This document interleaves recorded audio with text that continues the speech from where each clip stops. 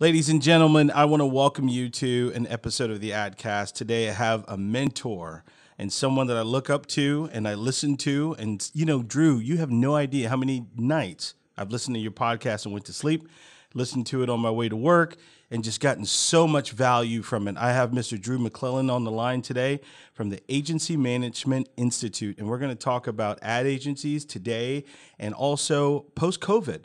This is the AdCast. You're listening to the AdCast. There's three things that I tell people to focus on. That's your budget, your media, and your message. People gon' call it the truth. Every day I'm hustling. If you hustle, you'll never go hungry. Hustle and motivate. Hustle and motivate. That's why they follow me, huh? They think I know the way. You're listening to the AdCast. I want to welcome you to this episode of the AdCast. I have my guest, Mr. Drew McClellan, here from the Agency Management Institute. This gentleman has a long, impressive resume and frequent trips to Disney as well. We're going to talk about that today, too. So, Drew, I know you well, and I've been following you for some time. But let's introduce you to the folks that have never heard of you before. Sure. So what I heard from your intro was you listen to me when you need to go to sleep. That's what I heard from that intro. Ha. So my name is Drew McClellan, and I've been in the agency business my whole life. So while I was in college, one of my adjunct professors was the creative director at Gray in Minneapolis and offered me a freelance gig, and I've just never looked back. So I have owned my own agency. We're 25 in 2020, and I still am active in my own agency. And about 15 years ago or so, I bought Agency Management Institute. So when I started my agency, I was 30 years old. It was the perfect combination of arrogance and ignorance. I thought, how hard can it be to run an agency, right? And then I learned very quickly, oh, crap, I don't know what I'm doing. So I sought out an organization that helped agency owners run the business of their business and completely changed the way I ran my agency. And we immediately got more profitable, got smart about who to work with and who not to work with. And then fast forward, another 15 years, and the founder of that company wanted to retire, asked me to buy his business. And long story short, I did, and have completely changed it from what it was. As you might imagine, we started it in the 90s. But today we serve 250 to 300 agencies a year, small to mid-sized agencies. So most people are under 100 people. And our job is to help them run their business better so they can scale, so they can have less of the ups and downs. They can be more sustainable. And if they want to down the road, they can sell the business. Absolutely. So Drew, you said like you started when you were 30 years old, which was kind of the perfect time for you. Now, what would Drew today go back and say to Drew back then? If you had the DeLorean and you had the Doc Brown in the front seat, and you can go back in time, what would you tell Drew from at 30 years old? Yeah, I would have told him to specialize and not be a generalist. I would have told him and some of this stuff I sort of did accidentally, but I would have told him to establish a position of authority or thought leadership or a position of expertise where people would begin to seek him out for his counsel, and that would drive business for the agency. I would tell him everything that's in the book that just came out recently, Sell with Authority, that I wrote with co-author Stephen Westner. Is that still a big issue with a lot of agencies now where they become a generalist? Well, they are generalist agencies and they don't specialize? Yeah, I think it's, it's human psychology. You think, okay, if I'm only going to work with HVAC providers across the U.S., there's a million businesses who are going to come knocking on my door that aren't that, and they are all carrying a bag of money that they want to give me. And so why would I say no to that money? And I particularly hear, well, you shouldn't specialize in times like this when we're in an economic, depression or recession or whatever you want to call what we're in right now, because people will point to a specific industry and say, well, I'm so glad I wasn't in the travel and tourism industry because I'd be out of business. And honestly, my agencies that specialize in travel and tourism were some of the ones that bounced back fastest. Wow. When everything shut down, because when people are in crisis, when businesses are in crisis, they don't want a generalist. They want a specialist. That's and true. So the agencies that specialize get through tough times much faster because they're sought after in a much more significant way than a generalist. So why do you think some agencies are afraid to be the specialist?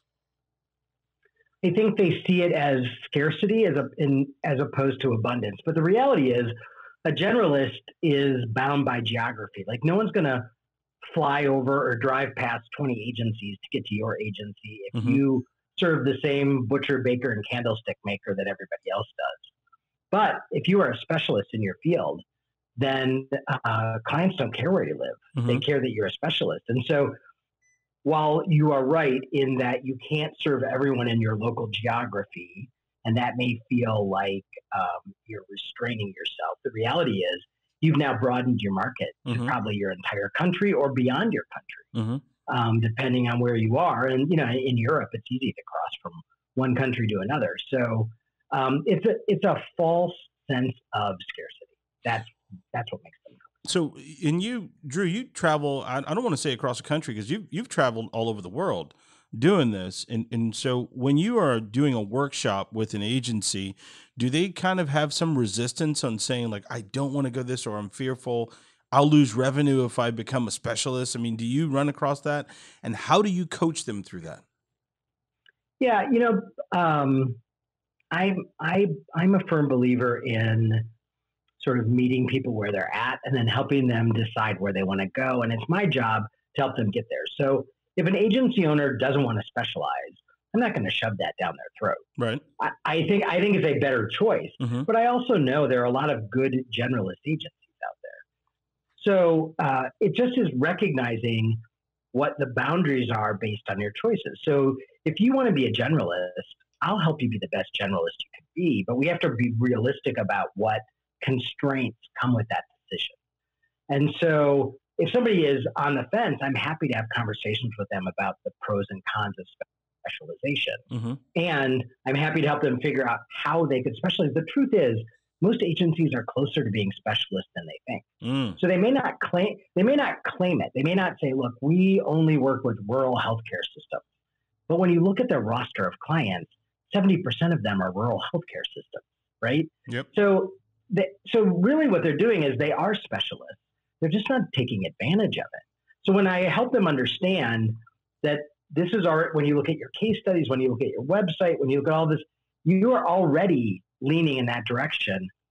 But the part you're missing out on is the accelerant that brings clients directly to you because you declare to the world, this is your specialty. So it's really more about admitting it and owning it than it is becoming it. So in your experience with coaching a lot of these agencies and doing some of these workshops, when they specialize, do they scale?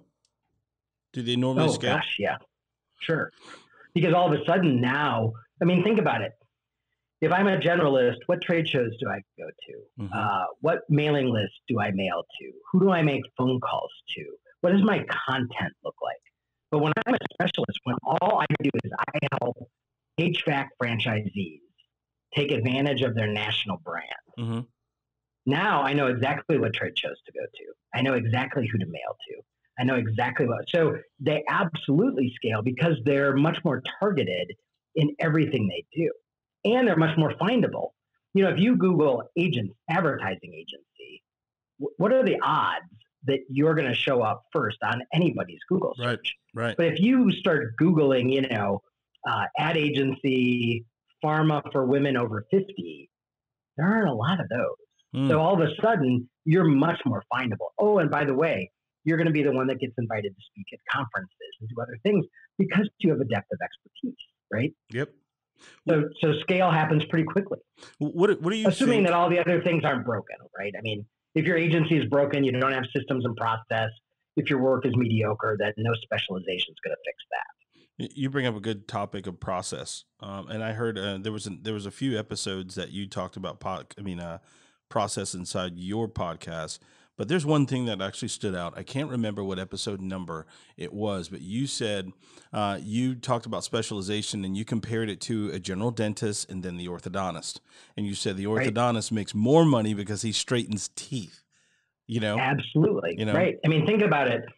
What you're going to pay a general practitioner to give you a flu shot and what you're willing to pay Mayo Clinic if you have a brain tumor, very different, right? So you respect their expertise differently and you understand it comes with a price difference. Right. And you're happy to pay it because you're getting exactly what you need at the highest level of expertise. That's true. So now, you know, Drew, do you list out some of the things some of the big mistakes that you see agencies make? If we could just say 5 things that you see a lot of, it doesn't have to be 5, but what are some of the mistakes that you see agencies make a lot of? The first one is they don't understand agency math, which is different than normal accounting math or regular math. There are certain metrics and sort of benchmarks that agency owners should really be running their agency by every single month. And when you don't understand those, then you make bad decisions. So I'll give you a great example. One of the core metrics that every agency should run their business by is, let me back up. Let's define AGI first. So the first mistake agencies make is they care about revenue, which is absolutely irrelevant, right? So I can have 2 agencies that both bill $10 million.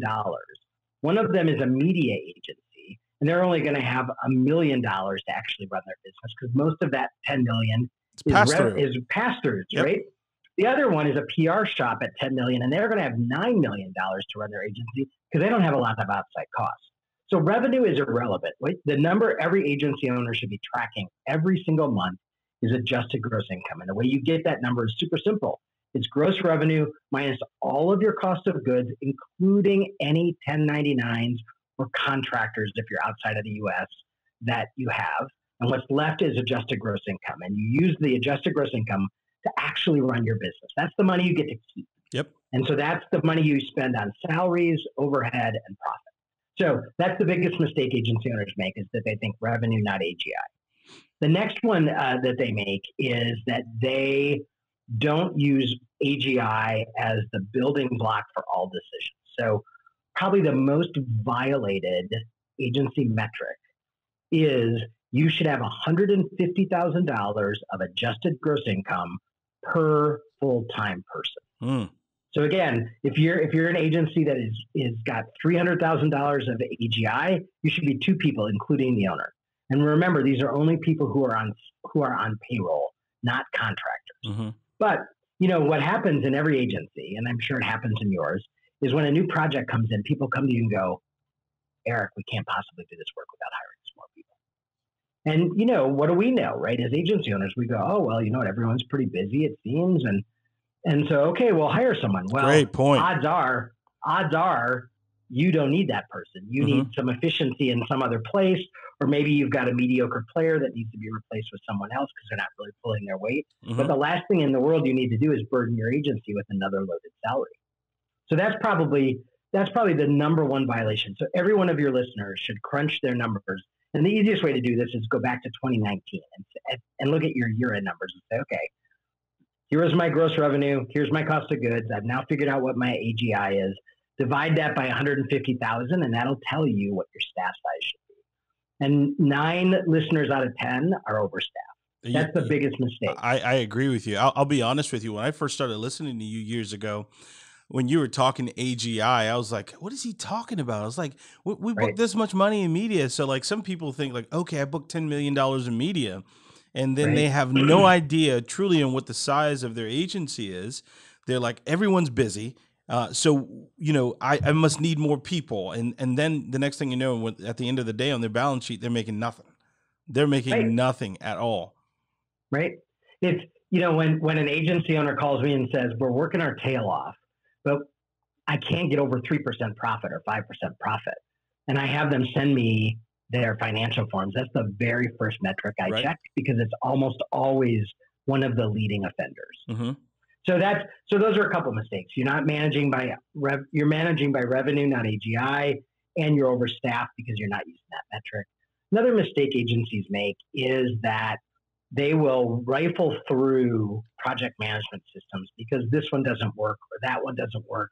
And what they don't stop to think about, or they don't want to admit, is the common problem is you people, the people who are working the system, right? Mm-hmm. So whether it's teamwork or Workamajig or Basecamp or whatever, I mean, they all have their different levels of sophistication, Right. and different sized agencies are a right fit for all of those. But they all do their job. And when they don't work, it's typically not the tool's fault. It's that people are not actually using the tool properly. Mm-hmm. You haven't defined an agency-wide system for how to use the tool. So you just go through, onboarding expense after onboarding expense, looking Right. for the one that's going to make everybody actually do what they don't want to do, whether that's timesheets or, project entry or creative briefs or whatever it may Mm-hmm. be. So it's typically not the tool, it's the people. Now, another big mistake some agencies make is they don't do timesheets every day. And, I know there are lots of other advisors out there who are like, oh, you don't need to do timesheets. I'm sorry, but that's crap. I don't like to do them. Nobody is, I'm excited I get to do timesheets. Mm-hmm. But timesheets are the foundational data that you need to run your business. And it has nothing to do with billing. It has to do with how are the assets inside your agency being used? Are they being efficient? Are they being effective? Are your estimates right or wrong? Mm-hmm. It's all those sorts of things that timesheets tell us. Timesheets are so revealing, but they have to be done every day. Otherwise, they're about 67% less accurate. Yeah, or you may not know exactly if you're really making money off of a client. Right. You can't check profitability of a client. You don't have any idea if the employee you're paying $50,000 to is bringing you only $33,000 in revenue Mm-hmm. before all the other expenses. You are running your agency blind without them. Right. And I think other agency advisors are loved because they tell you don't have to do timesheets, but they're doing you a disservice. Right. So, but they definitely have to make some hard decisions, though. So, like, if you tell them, "Hey, you're overstaffed," and look at your AGI and your numbers, so then they have to make some hard decisions, but they're business decisions. Right. And part of my job is to help them make those decisions. And how do we make those compassionately, humanely? Where are other places we can cut? There are always options. There's never just one solution, right? Right. But it is my job to hold the mirror up and say, okay, it's your business and you can run it any way you want, but it's my job to show you the consequences of the decisions you're making. And are these consequences what you are willing to accept Mm-hmm. for you and your family? Because a lot of times agency owners, as a general rule, agency owners are wicked smart, are super generous, and typically have a twisted sense of humor. Part of why I enjoy working with them. Oh, you're talking about me, Drew. I know that generosity, though, is often at their own family's expense. So when I help them understand that, look, you have 2 extra people on your staff. And what that means is that you've got $80,000 leaving your business that could fall down to the bottom line and could fund college funds for your kids. It could fund your retirement. Mm. It could fund whatever it is. So you're literally robbing from your own family because you don't want to have the difficult decision or the difficult conversation about right-sizing your staff. So that's my job, is just to help them understand the consequences of the choices they're making and then help them make better choices and figure out how to execute against those choices. Well, how about one of the mistakes we talked about that agencies make, pricing? And I know that the pricing alone is something big because it changed our world. The way we price and contract and have processes. Is that another big mistake where you see agencies are afraid to ask for what the value that they bring? Yeah, and I think it's even more complicated than that, right? So I think here's what happens. Here's how every agency on the planet puts together an estimate. They either literally or figuratively walk around the room and they say, Eric, how long is it going to take you to design that thing? Drew, how long is it going to take you to write that thing? Babette, how many account service hours do you want? And then they add them up, they multiply it by their billable rate, which, by the way, the U.S. average should be $150,000 or $150 an hour. They multiply it, and then they give it to the client. But what's happened is Eric and Drew and Babette have all said, oh, that's easy. I can do that in 2 hours. But what they don't factor in is my baby kept me up all night. The dog threw up right before I left. I'm worried about my kid who's flunking out of school. I have to, in the middle of this, I have to take a phone call from my dad's doctor. So they don't take into account real life. They think in this ideal, pristine world where I will not get interrupted for 3 hours, which, let's face it, that never happens. Never right? happens. I can get it done. So our estimates are always short. So I've devised a hack that I teach in all of our workshops, and I just call it the Drew estimation hack. And what it is everybody should do their estimates, and then they should multiply them by somewhere between 1.3 and 1.5. And the factor of that is really like, how bad are we at this? And then honestly, that's actually the real number. So we had an agency that they were in single digit profitability. We implemented this for 90 days. The account service people said clients are going to have a cow. Clients are going to say no. So in 90 days, two things happened. One, so we took every estimate and multiplied it by 1.3 for 90 days, no exceptions.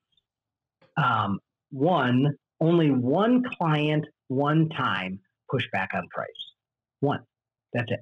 And two, they moved from about a 4% profit to a 12% profit in 90 days. Wow. Right. Because their estimates were more accurate.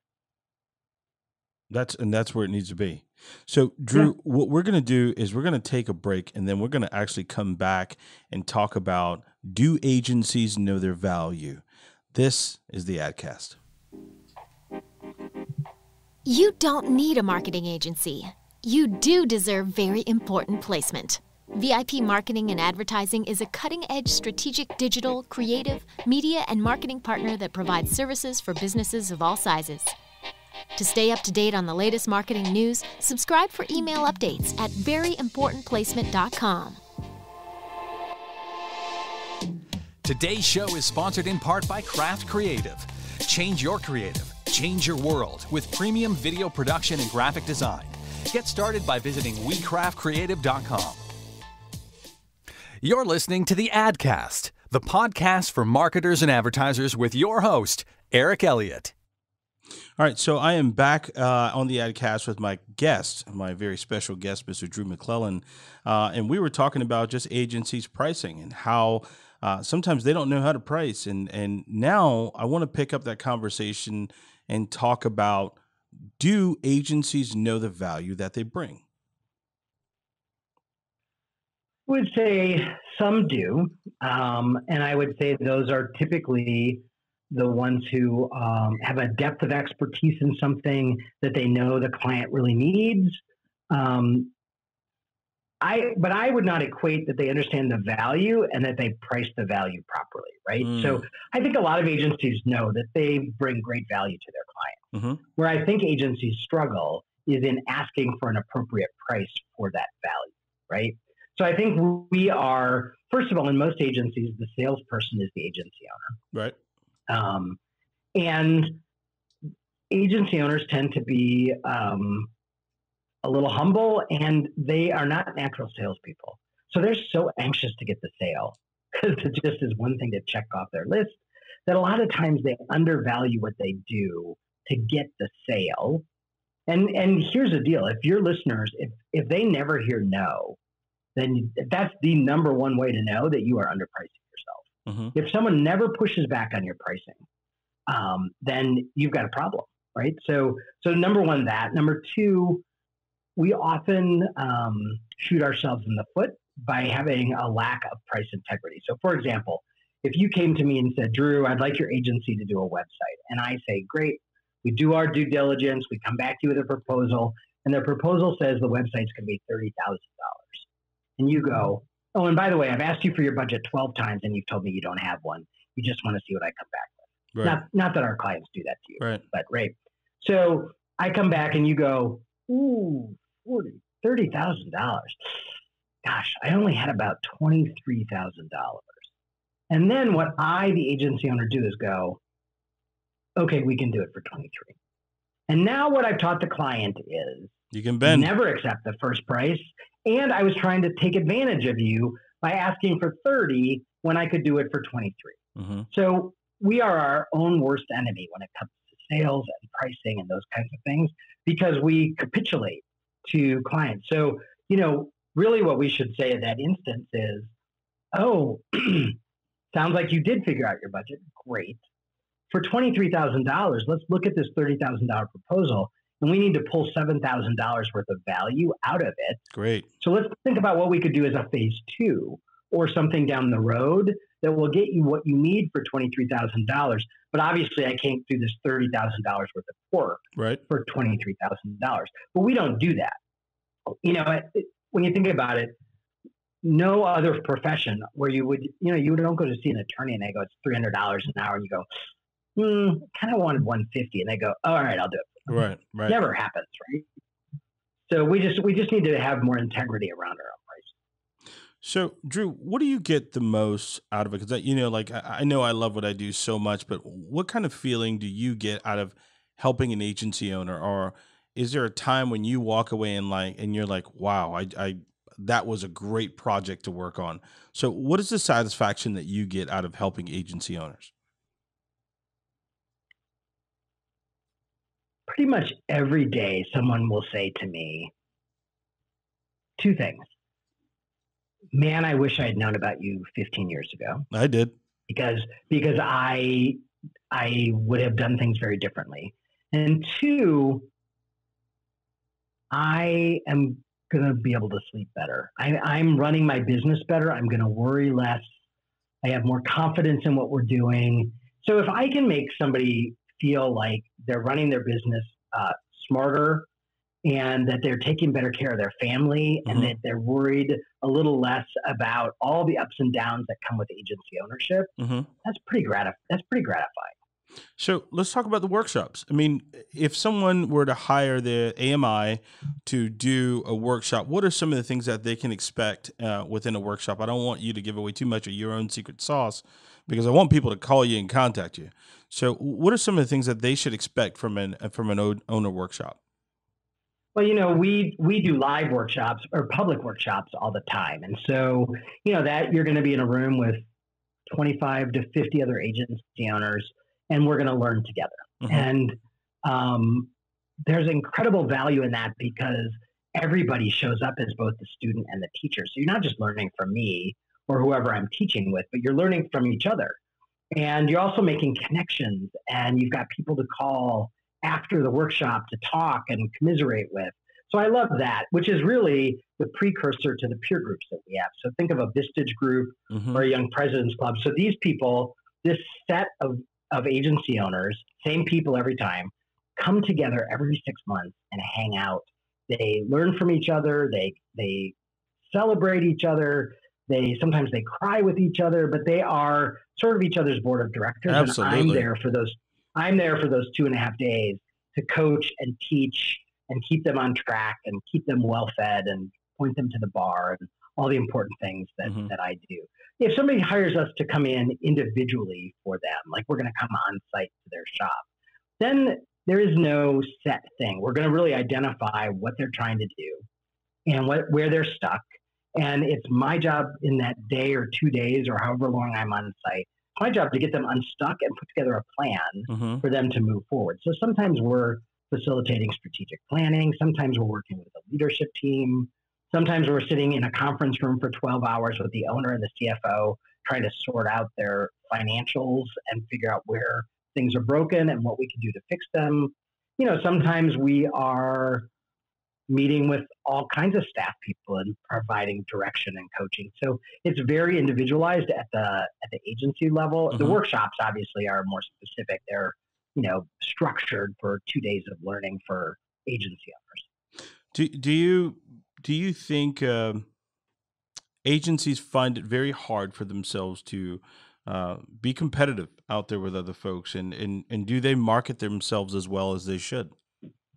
No, and I hate to sound like a broken record, but this is where specialization really helps, right? Yep. So here's the deal. When I teach a workshop and I ask every agency owner to stand up tell us their name, where they're from, and tell us about their agency, 3/4 of them are going to say some variation of, we're a full service integrated marketing agent. And I said, do you see the problem there? Right there. Yeah. That you all sound and look the same. Yeah. And as opposed to someone who says, we are the marketing agency for the building products industry.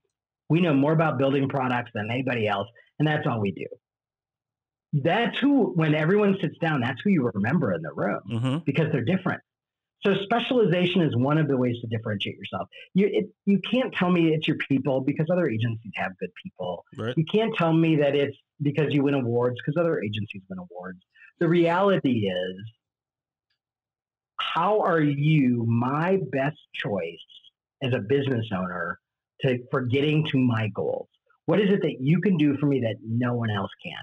And until you can answer that question, then it's pretty hard for you to say we're different than everyone else, because the painful truth is you're not.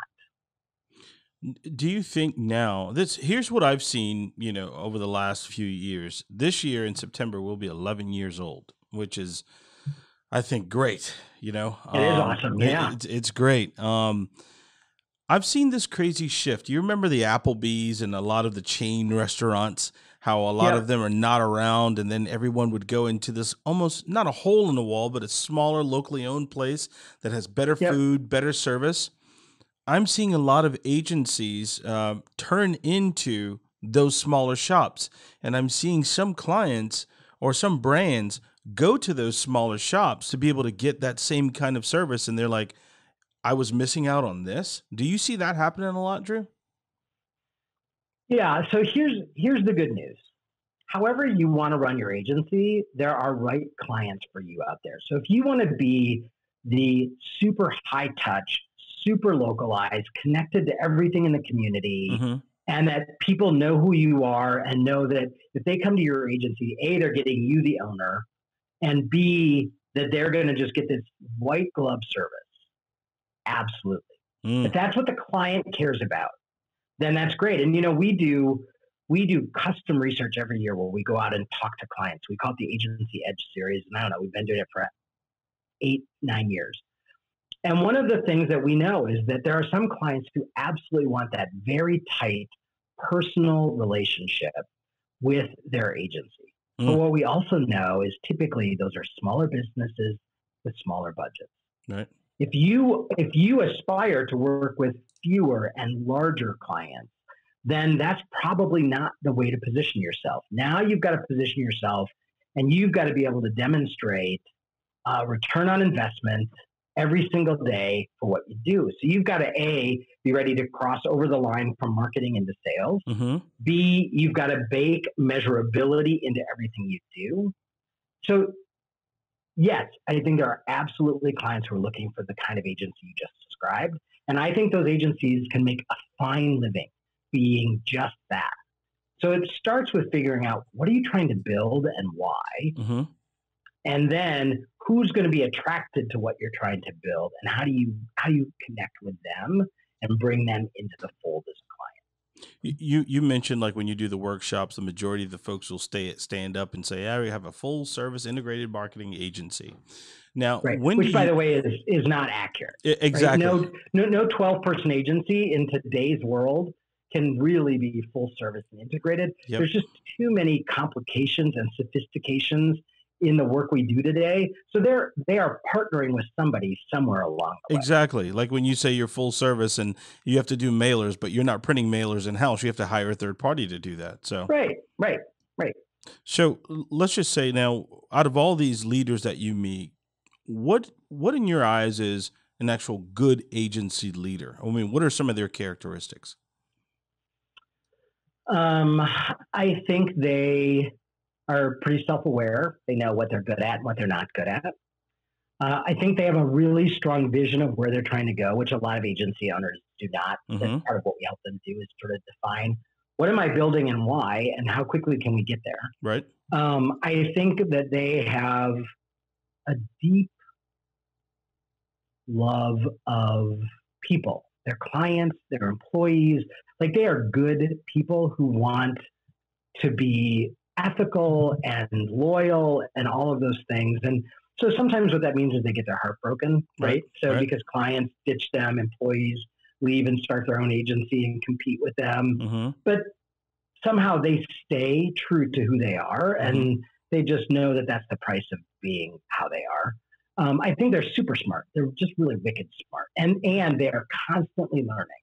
So great agency owners know that they cannot bank on what they did 4 years ago, to be doing it for clients now, right? So they set the example inside their agency for this is a lifelong learning gig, and if you aren't willing to keep learning, keep earning certifications, keep watching TED Talks or webinars or reading books or going to conferences, if you're not willing to keep adding to your skill set, then odds are your career in an agency is pretty truncated. Drew, I want us to take our final break, and then I want to come back and I want to talk about your book, And Sell with Authority. Is that fair? Let's do it. All right. Yeah. This is the AdCast. Thank you for listening to the AdCast, the podcast for marketers and advertisers. Please be sure to subscribe on iTunes, Spotify, SoundCloud, wherever podcasts are found. To hear your questions answered on a future segment, send them to Eric at heyi'meric.com. All right, I am back with my guest, Mr. Drew McClellan. And now you guys understand exactly why I've been following him and listening to him for over 200 episodes. This gentleman provides some great value. He knows his stuff. And truthfully, I was one of those, Drew, that had no idea what we were actually doing. And when you started saying AGI, it's like, now I need to pay attention to this, because the truth is, sometimes like even the accountants that would do work for us, they don't understand. They don't understand. They don't. They talk general accounting, but they don't understand agency math. And it's very different. Every agency should work with an accountant who understands agency math. And in fact, I have a lot of agencies who send their accountants. We do a workshop once a year called Money Matters. And a lot of the people in that workshop are accountants for agencies, because they have to learn all the metrics and all these things that you and I are talking about. Plus a bunch more. Right. So now let's talk about Sell with Authority. What made you say, okay, I'm going to write a book? And I think you did it in partnership with someone, but what made you say, I have to just get this out? Let's talk about that book. Yeah. So it had been a few years since my last book. And if you're an author, you sort of feel like, every 3 or 4 years, I got to crank out a book. And some people certainly do it more prolifically than I do. I just don't have time. But the reason why this book was so important for me was, and my co-author is an agency owner named Stephen Westner, and his agency is called Predictive ROI. And he and I were talking a lot about the evolution of how agencies sell. And the reality is agencies now today, the buyer is 70% or more done with their buying decision before they even pick up the phone or shoot us an email. So it's really about, they're like doing all their due diligence before we even know they're out there. So this idea of selling from a position of authority. So again, kind of the theme of our conversation today has been, how do you differentiate yourself from other agencies? The way you do that is that you take on a position of authority. You become an expert in something, and it can be an expert in a niche, like we work with in the pharma industry for products for women over 50. It can be an audience like, boy, we know how to reach millennials or moms or whatever it may be, or it can be a methodology like this is how we work that's really different from other agencies. So specialization doesn't have to be an industry. It certainly can be. But nonetheless, you've got to decide what you're an expert in. And then what you do, the marketing side of it is you start teaching what you know. And you start being an expert. And you start, you have a podcast, or you write a book, or you do some research, or you're on the speaking circuit, or some subset of those things. And over time, you become super findable. And all of a sudden, what happens, and in the book, we give, I think it's 10 or 12 examples of agencies that are doing this, that literally the right fit clients knock on their door every day. Right. So I've had several of AMI agencies that we work with, that have landed their biggest client in the middle of COVID. And without exception, every one of those was a specialist that sold from a position of authority. And so this book is really a how-to guide of how to build out your biz dev program once you decide that you are willing to not be a generalist anymore. I feel like during COVID, to me, it's almost like the reset button. I feel like this was the time where a lot of clients were shopping. They were shopping around, and I still remember this. And I know we don't get everything right all the time, to be honest with you. But I know, like with our team, the first thing we said was, okay, let's work on ourselves right now. Let's put together more content. Let's fix our websites. Let's work on our processes and everything else. Because I felt like that was a time that clients were shopping. So how do you think everything since COVID has changed agencies? I think there are some short-term changes, and I think there are some long-term changes. So one of the short-term changes that we're all going to be dealing with is cash flow. So one of the things businesses are doing is they're hoarding their cash. So if you had a client that was normally paying you in 30 days, odds are it's going to be 45 or 60 days. Mm-hmm. So one of the things as an agency owner, and again, this is why understanding your agency math is so critical. One of the things as an agency owner is you have to be ready for cash to trickle in more slowly, and you have to be able to run your business even though you're not getting paid as quickly as you can. And that's probably going to last for another probably 9 months, I think, at least. Right. I think we're going to be, back to probably spring of 2021 before everyone's like, okay, we've sort of weathered the storm, and now we can sort of begin to go back to normal. And so, that's a long time for an agency to deal with cash flow issues. Yeah. I think another thing is that clients are nervous. They need sales now. Like their coffers dried up, in the spring of 2020 when pretty much everybody was paralyzed. Right. And they got to make up for lost ground. So agencies that can make the cash register ring and prove that it was the work they did that made the cash register ring are going to be very busy agents. Yeah. No, because I agree. Right now, all the CMOs are looking for is, I'm trying to save my job. Right. And what will save my job right now is bringing money in the door. Do you think some CMOs are afraid to partner with some agencies? Like, like right now I need to be that white light for my company versus bringing in some agency. I think that it's interesting. I certainly think some, and we had been seeing this for the last couple of years. I certainly think some work is going to stay in-house like it has been. But honestly, most brands, when they have to cut, the first thing they cut is their in-house marketing department. Yep. So your CMO, who used to have 8 people, now probably has 2. And so they can't really they can't pull it off by themselves. But what they aren't willing to do is partner with an agency that they are not absolutely confident can do what they need to do, because otherwise they're going to lose their job. And so they are looking for the sure bet. And so agencies that can demonstrate with case studies or other examples, here's the problem you're having. We have solved this problem 17 times for other clients. Let me show you how we did it. That's what they're looking for. They're looking for reassurance. They're looking for certainty. And they are looking for somebody who's already done what they need done. Right. Drew, I want to kind of go into something that we call a lightning round. You hear that? I did. I'm ready.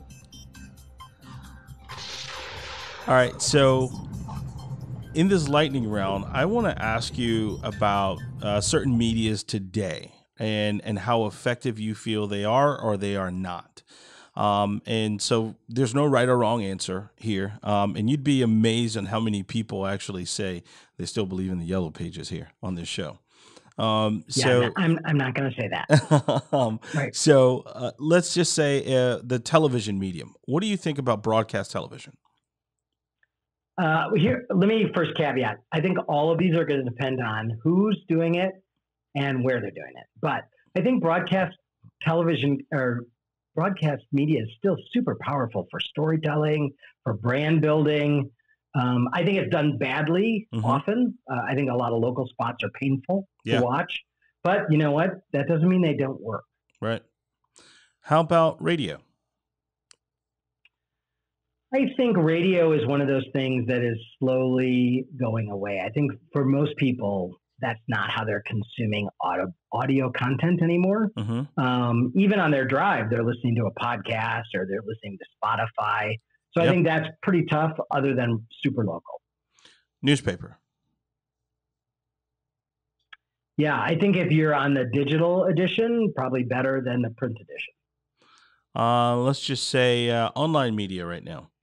Digital ads, Facebook ads. Again, the beauty of them obviously is the measurability and the targetability, but I still see a lot of people doing them badly. When you do them well, I think they could be amazing. And by the way, on newspapers, I'm talking daily newspapers, not specialty newspapers. They're crushing it. Wow. And how about billboards, outdoor mediums? Yeah, I mean, when you think about how outdoor has changed, I mean, really, outdoor is not just a billboard anymore. Yeah, it's not just turn here anymore. Right. I mean, I think they're doing some amazing creative, and I think it can still be very effective. Okay. Direct mail. Direct mail is the hot new thing. I have agencies that are crushing it with direct mail because as our inboxes get more full and our mailboxes get less full, it's easier to get noticed. Again, all of these depend on great creative, great messaging, and all of that. But direct mail can be super powerful. I have a lot of agencies that are just doubling down on direct mail for clients because it's working. Especially when everyone was actually they had to quarantine at home. You knew when you sent out a mailer, everyone's going to get it because they're at home. Yeah, right. The challenge was if you only had their work address, right? Right. Yeah, that's true. And how about social media? I think social media is often misused by brands, but I think it is a great community builder when it's used well. And I think it can be a way to really have an intimate connection if your brand is willing to go that far. Drew, you have been a fantastic guest. Like you said, this was a long time coming. I am so happy to have that conversation with you today. And let's tell folks exactly about your podcast and how they can find you, if you don't mind doing that for me. Sure. The podcast is Build a Better Agency, so you can find it pretty much anywhere where podcasts are found. We do a weekly episode. We're on about episode, I think it's 260 or so now. And, every week, new guest. Every fifth episode is just me with a solo cast. And then you can find all things Agency Management Institute. If you just go to agencymanagementinstitute.com, you can find out about our coaching and consulting, our workshops. We have all kinds of free stuff, ebooks and things like that. So please avail yourself to anything that would be useful to you. I want to thank our listeners for giving us their most valuable asset, which is their time. Do yourself a favor. Go ahead and like this. Also, tell a friend to take a listen. And if you feel this podcast can be a help to you or a help to others, spread the word. I want to thank my guest today, Mr. Drew McClellan of the Agency Management Institute. You are a fantastic guest and an amazing mentor. I thank you so much for being our guest. This is the AdCast. Thanks for having me. If you feel this podcast has been a help to you or could be a help to others, please don't forget to subscribe.